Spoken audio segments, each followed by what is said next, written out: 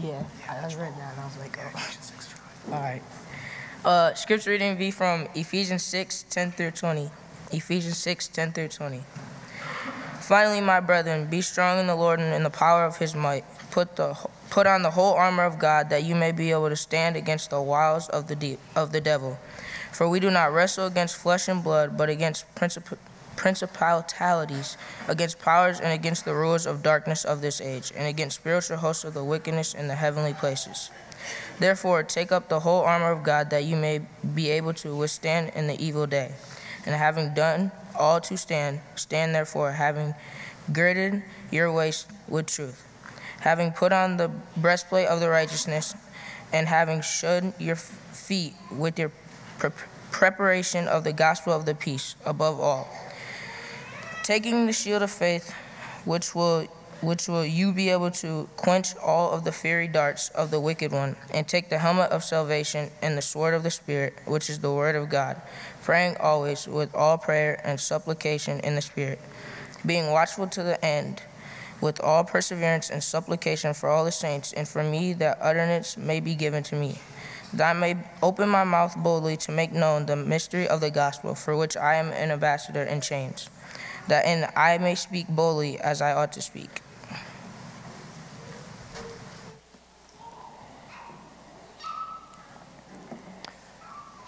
Thank you, Alex. May God bless the reading of the Word.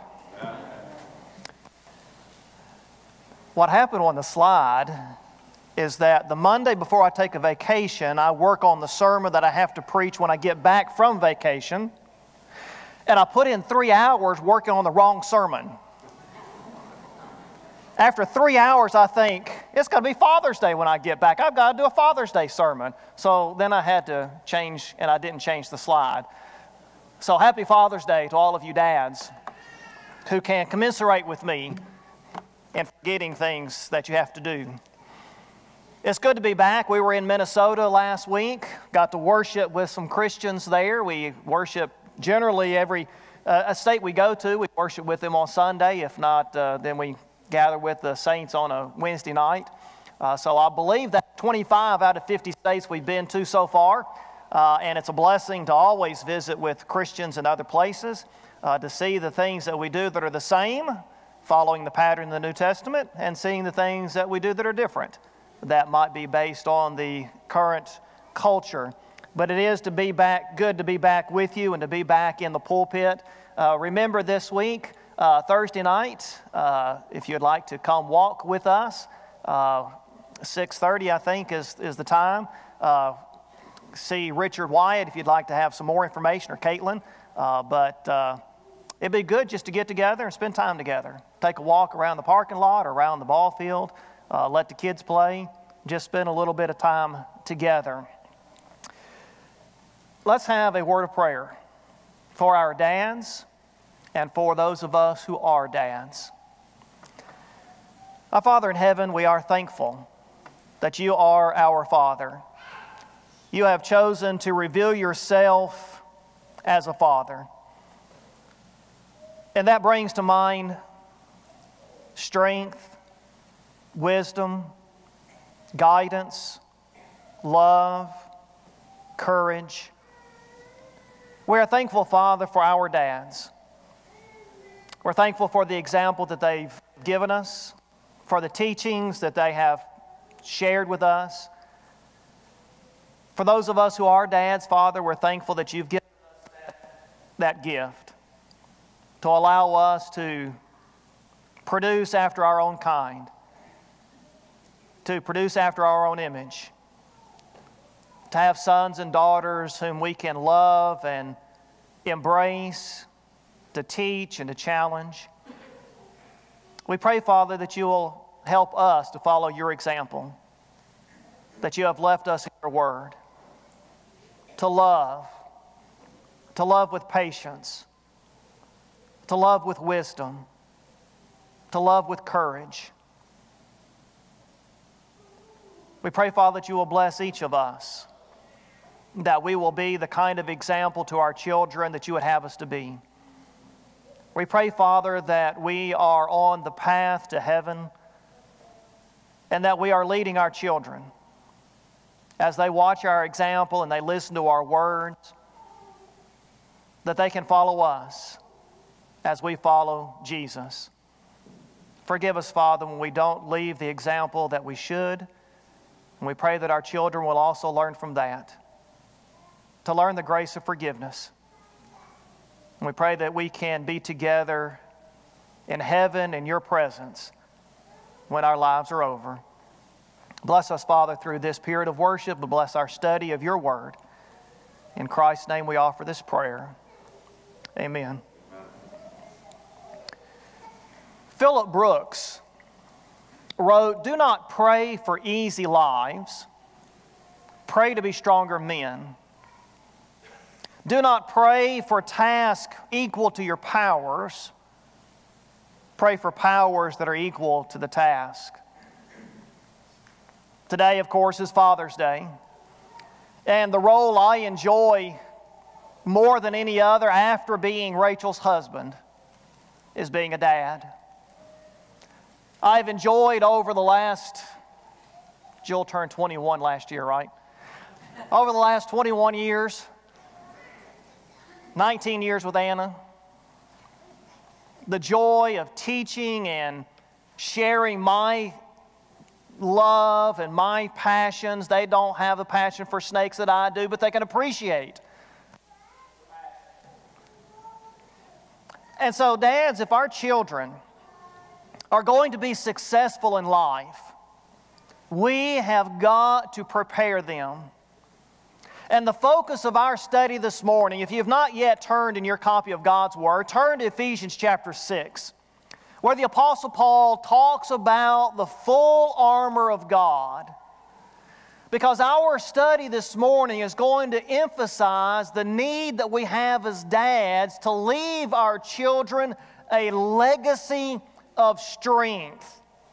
Not strength in themselves, but a strength that is supernatural, a strength that is spiritual, a strength that comes from our commander-in-chief, a strength that comes from God's battle equipment that He gives us, the full armor of God.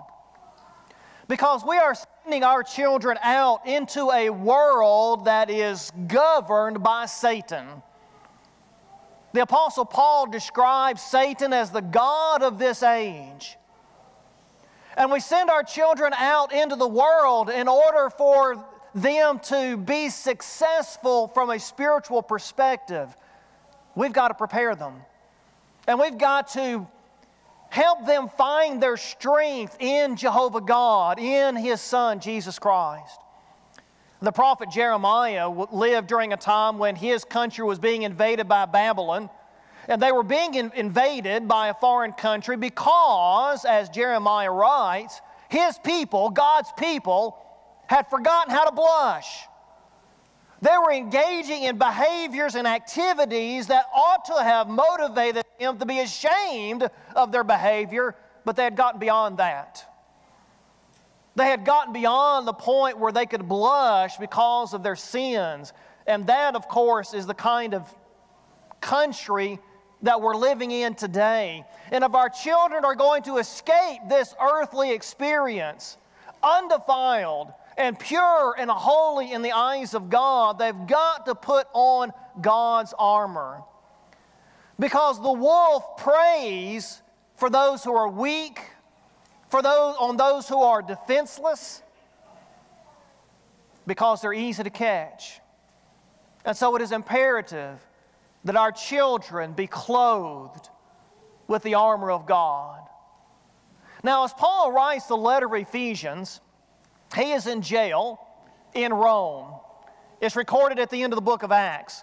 And I can just imagine as Paul is writing in prison that he is chained to a Roman soldier. And as Paul makes this list of the equipment, the armor of God, I can imagine he's looking at this Roman soldier and he's writing down the spiritual application of this equipment. The first thing, dads, we need to do is to make sure that our children recognize that they are in a warfare. Now, it might depend to a certain degree on what age our children are, that they're old enough to know what warfare is, and they're mature enough in their thinking to know that they've got to be prepared to fight against Satan. Let's take a look at what Paul writes here in let's read verse 10 through 12. Finally, be strong in the Lord, Paul says, and in the strength of His might. And we'll come back to verse 10 in just a moment. But he says, put on the full armor of God. Onward, Christian soldiers, the song says, and it refers to the panoply of God. I want you to know what that word means. That's the Greek word translated here, full armor. Panoply means full armor of God. Paul says, put on the panoply, the full armor of God, so that you will be able to stand firm against the schemes of the devil. Now, the Greek word translated schemes there gives us the English word methods. Paul says that we've got to be able to stand firm against the methods, the schemes. That suggests the idea of something that is deceitful and is underhanded, maybe even unexpected. We recall that Peter says that the devil is a roaring lion seeking whom he can devour. We need to make sure our children understand that they are fighting not against flesh and blood. Look at verse 12. Our struggles are not against flesh and blood, but against the rulers, against the powers, against the spiritual forces, the world forces of this darkness, against the spiritual forces of wickedness in the heavenly places. And so the devil is walking around looking for our children to devour. Where is Satan going to show up next in order to devour our children? I offered you a few examples. Number one, he is prowling around in our school system looking to devour our children. What do I mean by that? Our school curriculum is based around the idea that I am in the center of my universe, that I need to pursue my interest and my desires, and it's all about me. That's what our school curriculum is designed around. It's designed around the idea that I need to pursue what is right for me. Our school curriculum is designed around the idea that humans are just evolved primates. Satan has our children in his crosshairs, and he's looking to find that he doesn't take bites and nibbles. He devours. And so Satan is prowling around our school system in order to devour our children through these ideas. We're not fighting against flesh and blood. We're fighting against ideas. And that's where Satan attacks. Here's another example. Satan attacks us through our movies that we watch and our TV programs that we watch. Family, Hollywood is no friend of Christians. Hollywood is no friend of Christians. And from a theological perspective, Disney is no friend of Christians. I'm thankful that Disney continues to put out movies that are good for families. Our families just recently watched 2 Disney movies that are good for families. Good, wholesome movies. Raya and the Last Dragon and Luca. I'd recommend you watch either one of those 2 movies. But I just recently learned the TV show on Disney Plus, Loki, the Avengers, in the Avengers movies. And this idea here that is presented with Loki, it's hard for you to catch it in the movie. But if you blow it up, and you look, you see where Loki is, his sexual identity is fluid. Now, most of us don't even catch that. I grant that, especially kids. But I'm simply illustrating the idea that Hollywood is subtly and slowly desensitizing us to God's standards against wickedness. That's what that is. Satan is slowly trying to influence humanity to think that we only answer to ourselves and to no higher being. There's another avenue through which Satan devours our children, and that's through the music they listen to. Just like with TV and movies, we're listening to the songs and the language that they use and the concepts that they present, and we find ourselves thinking the same things or using the same words. Now, I'm not here to say that we need to block off all of that. I'm not promoting a boycott. Jesus prayed that we would live in the world but not of the world. What I'm emphasizing, dads, is that we've got to make sure our children have the spiritual strength to be able to recognize these schemes that the devil puts in front of us and to say, no, I'm not going to let them influence how I live my life. That's our challenge. I'm not saying that we need to block our children off from the world. What I am saying is we need to try to do our best to make sure our children's feet are grounded in the Word of God so that they have the spiritual strength to say no to the devil's schemes and the devil's temptations. Let's look back at Ephesians chapter 6 and let's see where Paul says that we need to alert our children to this battle that is going on. Back to verse 10. Finally, be strong in the Lord. You see where our strength comes from.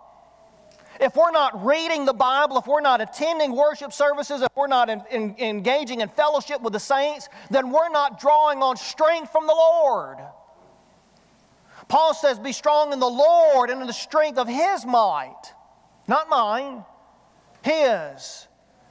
And he says in verse 12, for our struggles are not against flesh and blood. That word struggles there in the original language, in the original cultural context, it referred to hand-to-hand combat.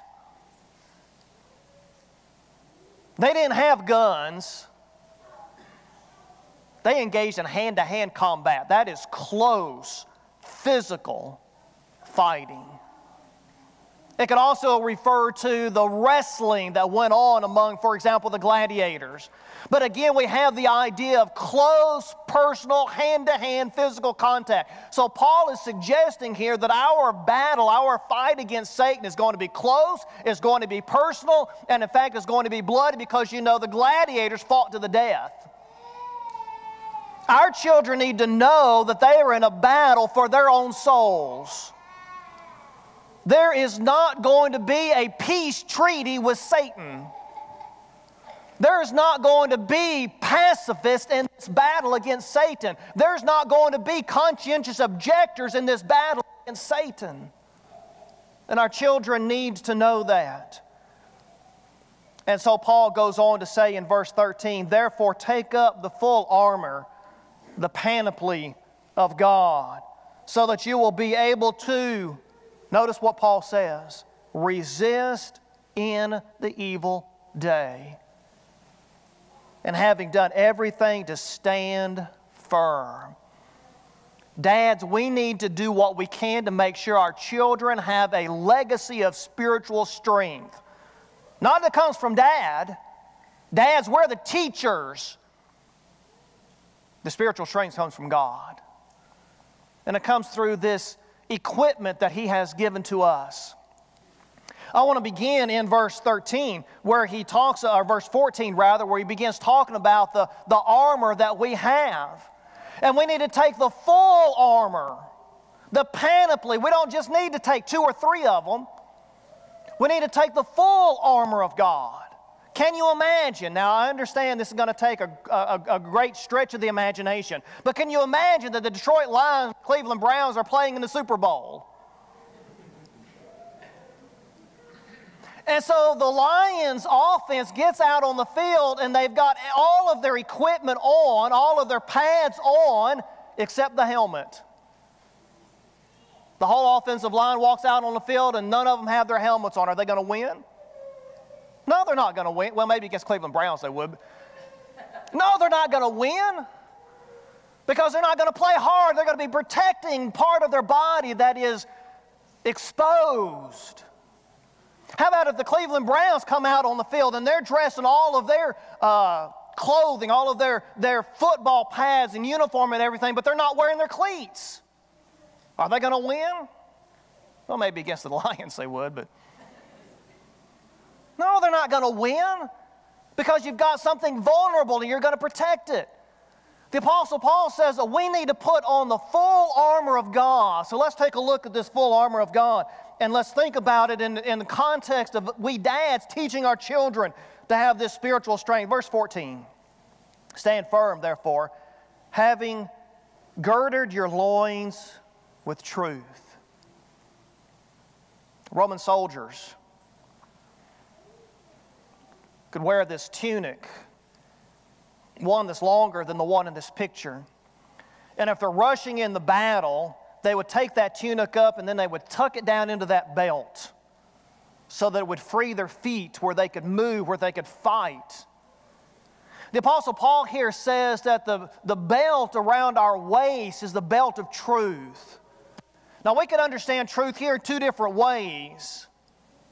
They're not mutually exclusive. Number one, it could be the truth that is the gospel message, the Bible itself. And we need to make sure to the best of our ability that our children have an understanding of God's truth, because that's what's going to save them when they fight the temptations of Satan. But it could also be truthfulness. It could be honesty. It could be being people of integrity. And so Paul here says that the characteristic that holds all of your armor together is the element of truth. Knowing the truth of God and then being dedicated to that truth and living that truth out in your life. That's being a person of integrity.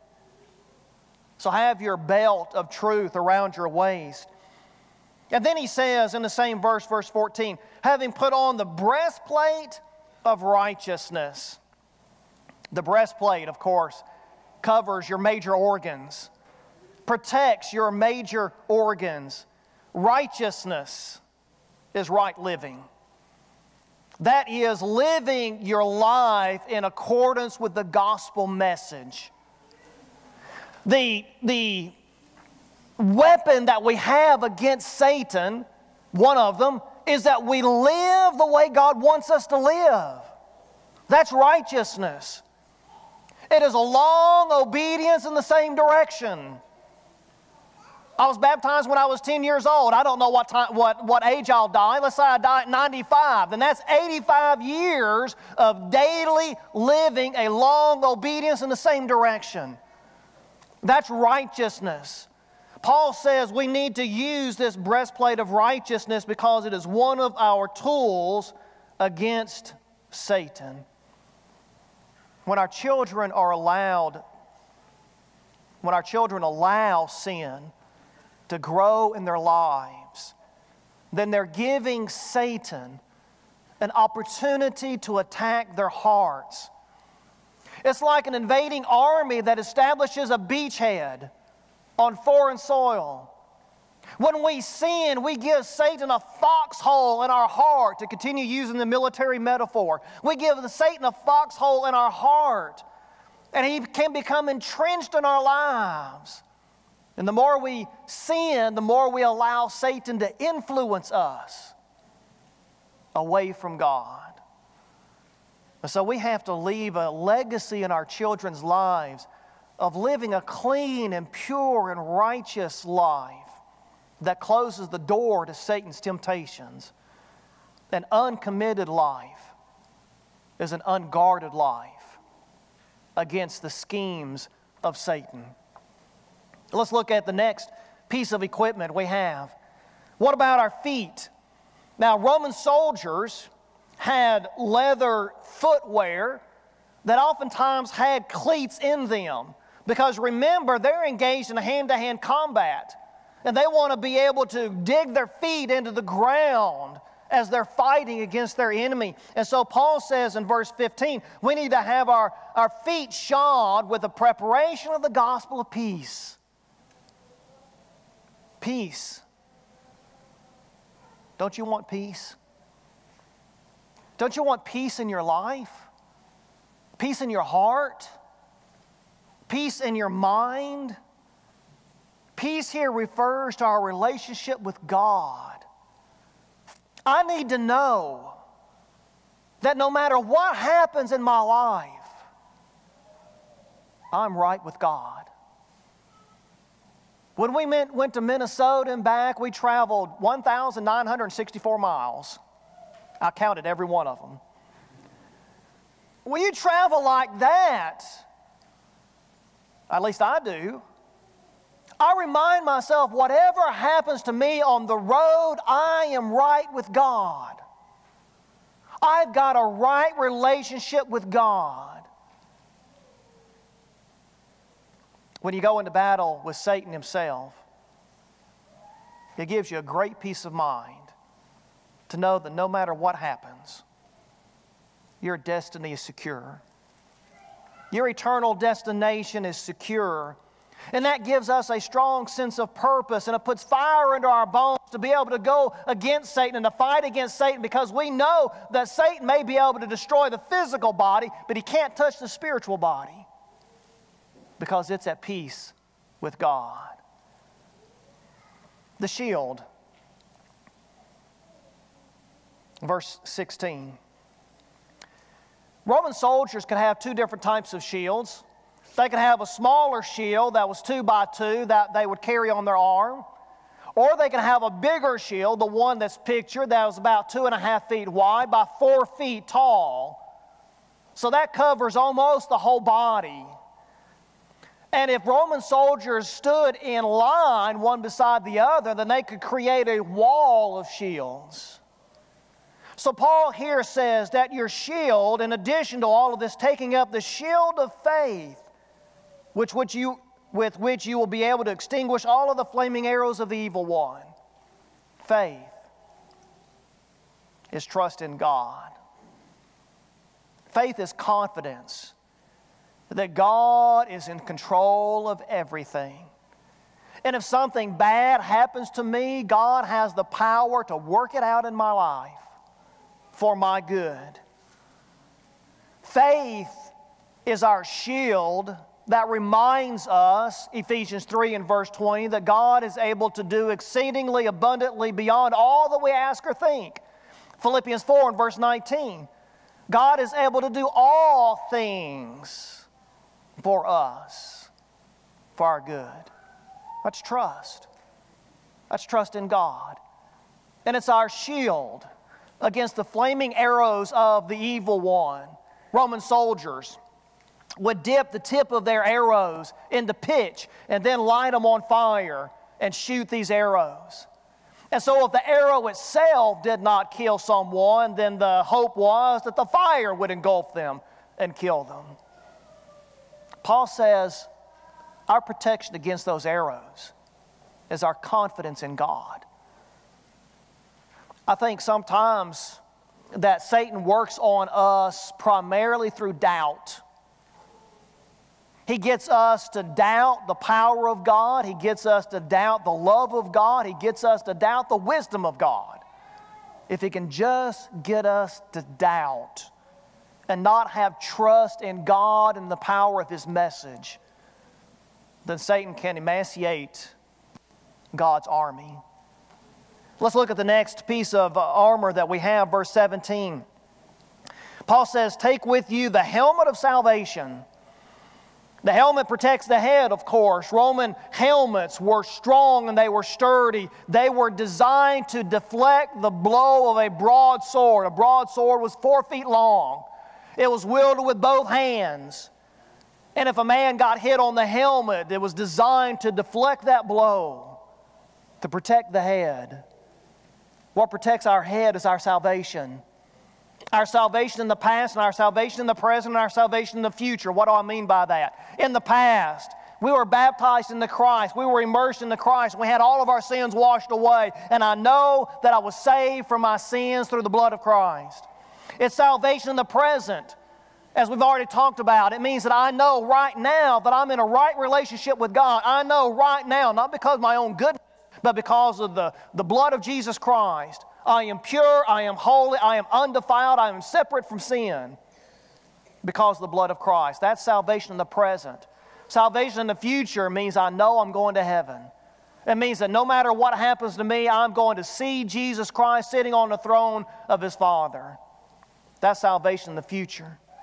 So again, if Satan can get us to question any of that, if he can get us to doubt any of that, then he has a chance of stealing our hearts. Paul says, put on the helmet of salvation to know that you know that you're saved. 1 John 5 and verse 14. And then the last piece of equipment that we have is the only offensive weapon that we have, and that is, Paul says, take the sword of the Spirit, which is the Word of God. This sword was a little 2-foot-long sword, as we have in this picture, that could be tucked in the belt. That was designed for hand-to-hand combat.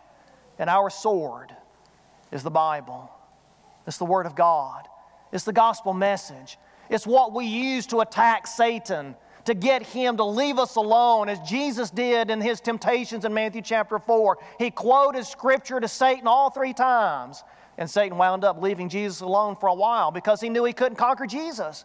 Because Jesus' confidence was in the Word, in the spoken Word of His Father. And Paul here says we need to use that same tool, that same weapon in our lives and in our fight against Satan. We need to have our children know some of the basic facts of the Scriptures. They need to know the names of the apostles and the tribes of Israel and things like that. But they also need to have a deeper knowledge of the Word of God.